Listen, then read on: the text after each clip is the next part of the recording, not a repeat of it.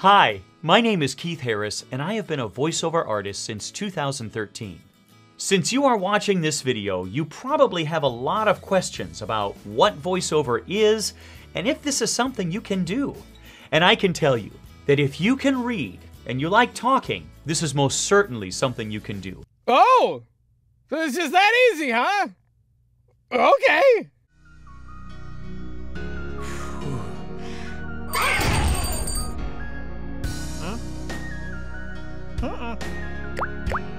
Alrighty, hey guys, welcome back to another VoiceOver Day vlog.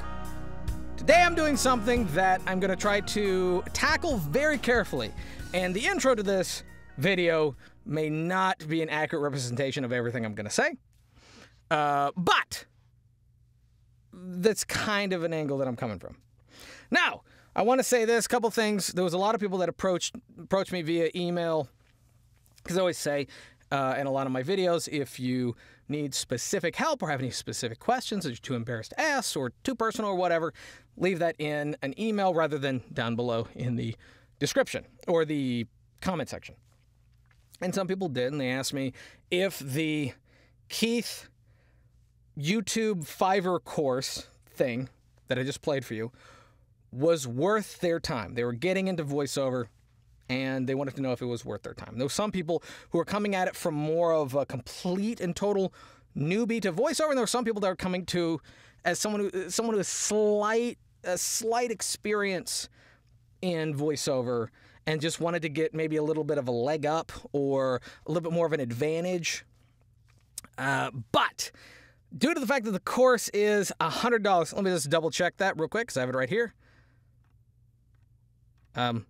I can't see it. How much was it? I think it's $100. Let me go back here. I think it was $100. I'm not entirely sure because due to the fact that I've already taken the course, which is why I'm able to do this review, I just don't feel comfortable for people paying $100. Yes, $94. It's $94. Okay, I just found it out. It's about $100.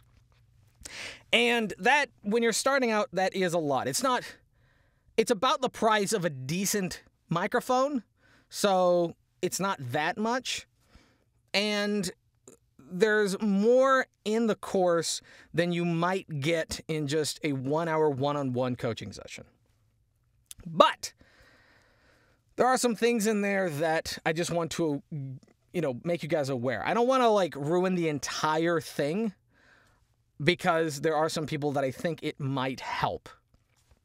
And I do want them to go and watch it and actually go support it, but only if you are within the particular parameters. Another thing that I'd like to say is I have nothing against Keith at all.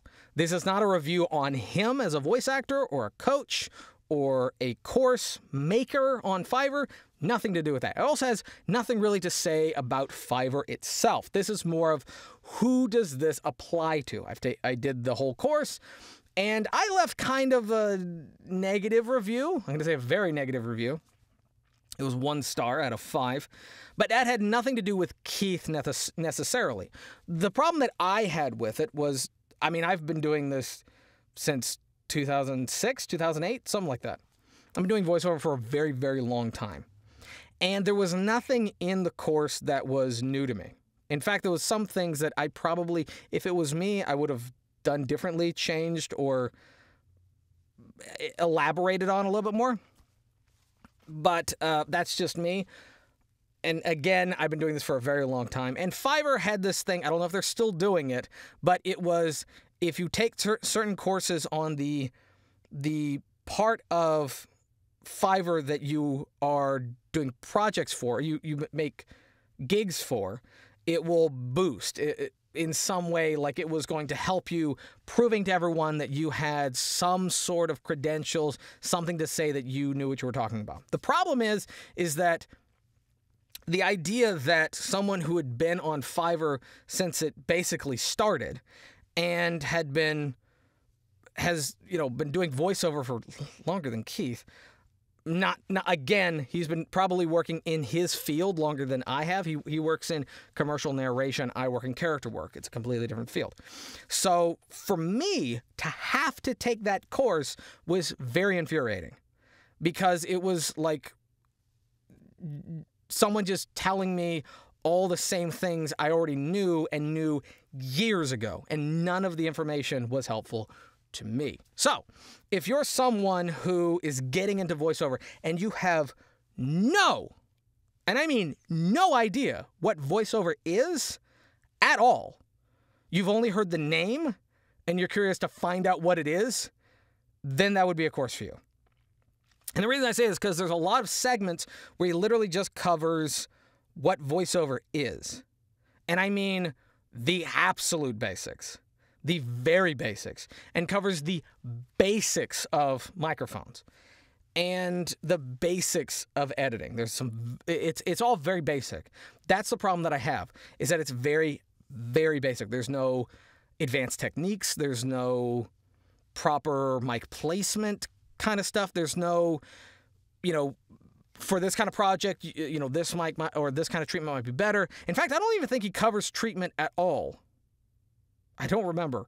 If he did, it was very, very quick, and maybe it was just like be in a quiet space. And again, he is coming from this from a commercial narration direction, from a commercial narration side. And commercial narration, obviously, there's not going to be a lot of screaming. There's not going to be a lot of yelling. There's no efforts. There's no action. And what I mean by efforts is the sounds that you would make for a video game where it's like someone getting hit, someone running, someone shooting, action sounds. Like those are efforts. And when you do stuff like that, you want to make sure that the room is very well treated, that you're not going to get any reverb. Because when you're yelling, obviously, there's going to be a stronger bounce back. When you're just doing commercial narration, you may not need all of this acoustic paneling. You may just need moving blankets. For a lot of people, that's all they need. Because your voice isn't projecting so far, there's not as much energy going out, so you're not going to get as much coming back. So that's part of the reason he doesn't cover a lot of, treatment and different mics and mic placement and distance from mics. Basically, it's the standard of this far from the pop filter, quiet space. That's basically it. So for the most part, the people that would benefit from the course are people who have no idea where to start. Absolutely no clue. But the problem that I have with that is if you don't even know where to start, you don't even know what voiceover is, you don't know how to get a microphone, you don't know the basics of editing, you don't know what exists within the umbrella of voiceover, whether it's telephony, commercial narration, book narration, long-form narration, technical narration, radio spots, character animation, all that kind of stuff. If you don't know those, how did you even find Fiverr? How'd you even get on Fiverr? So, again, I have nothing against Keith. I want to keep making that clear. I have nothing against him. I've never met him. I would love to meet him. I'm sure he's a nice guy. He came off in the video, and this is just kind of a minor nitpick, he came off a little bit disingenuous. He came off a little fake and a little bit too sales pitchy. He came off as if someone who was talking to children or someone who was talking to a puppet, like kind of like a kid's show.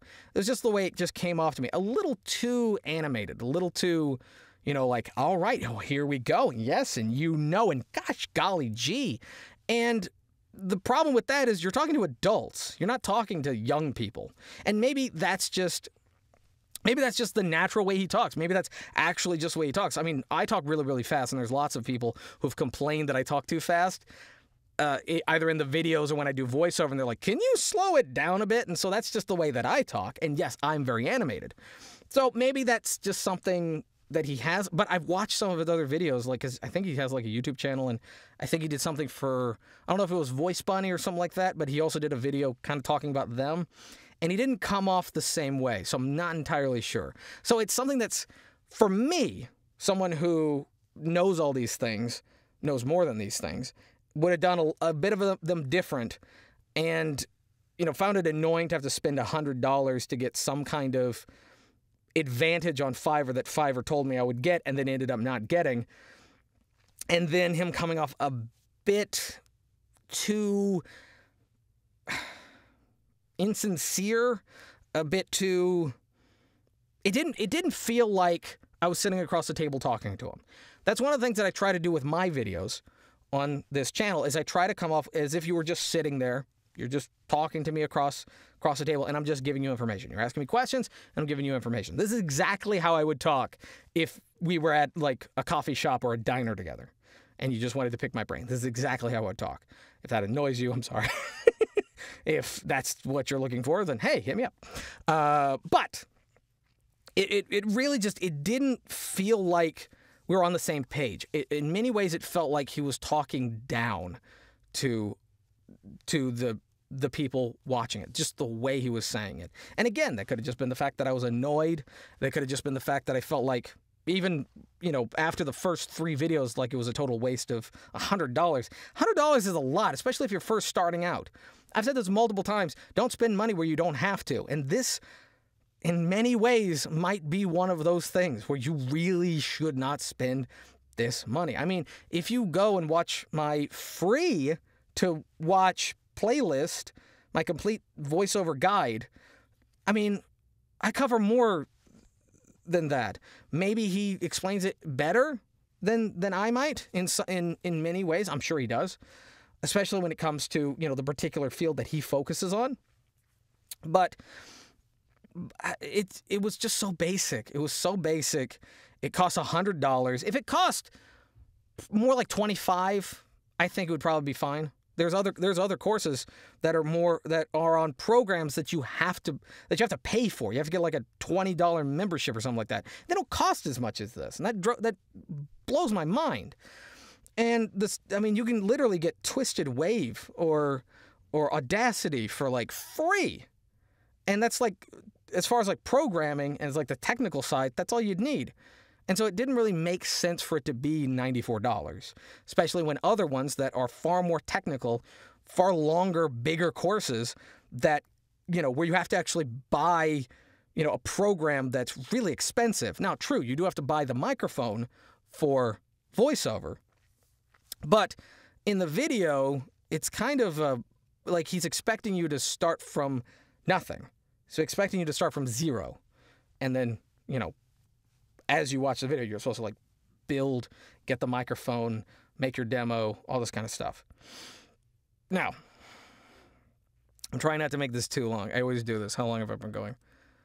All right, 12 minutes. All right, so I'm gonna wrap up soon. I don't want this to go too long, because if I go on too much, I'm gonna go into the specifics of each course. And if you have a day job, and you're making money, not off voiceover, but you're making money some way. So there's guaranteed income. There's guaranteed stuff that you could, you know, put aside, and it's not going to affect your rent. It's not going to affect your bills. You'll be fine. Then you could put some money aside for this, for getting the microphone, for taking his class, you know, his course on Fiverr, for all this kind of stuff. You could do that, and it probably wouldn't hurt you that bad, especially if you're starting from 0. If you're someone who already has a microphone, has already made a demo, already knows what voiceover is, and already has, especially already has gigs on Fiverr, you do not need this course. You do not need it. What would help you more would be to go and find someone online, on YouTube, on Facebook, on Twitter, wherever. Find another voice actor and then ask them if they'd be available to review your gigs, review your stuff. I do that a lot, and that's more or less what you need, because if you're already past the basics, you probably don't need to be spending $100.